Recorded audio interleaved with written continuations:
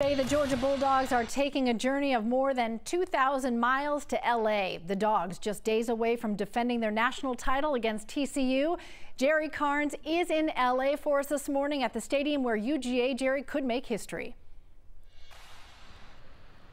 Indeed, they could, and we've already seen some Georgia Bulldog fans here in Los Angeles. Not a lot of them yet, but we have seen some. The Georgia Bulldogs, the team, will be on the way soon later this afternoon. They're scheduled to arrive at LAX at around 3:15 this afternoon. That's California time. The TCU Horned Frogs will arrive a little bit before that at about 1 o'clock Pacific time. There's not a lot of history between these two schools. They've met only 4 times before. Georgia coming out on top all 4 times. Those victories include a win during the regular season in 1980. Georgia won the national championship that season. Another victory was in the Liberty Bowl in 2016. That was Kirby Smart's first ever bowl game as the head coach of the Georgia Bulldogs. We'll be here with live team coverage. Maria Martin and Reggie Chapman are here for us as well. Everybody getting excited about this big game Monday night. Back to you. Yeah, you can feel the momentum. Jerry Carnes live in LA. Thanks a lot. So when the team takes off from Atlanta, they are going to travel in this new plane.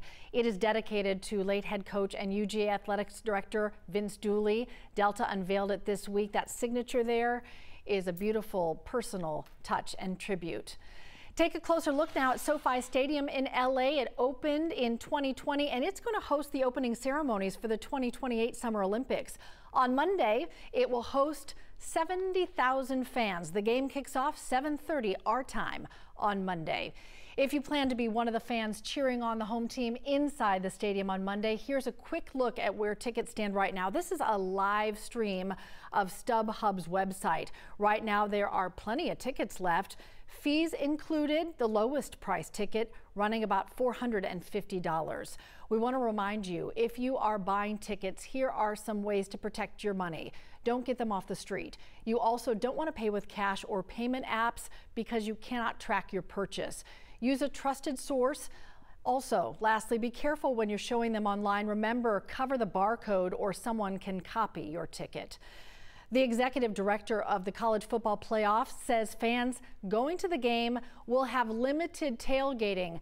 They can bring a cooler with drinks or food to SoFi Stadium, but they can't set up any tents. They may not bring grills. Organizers say the reason is space. There's limited on-site parking at SoFi Stadium.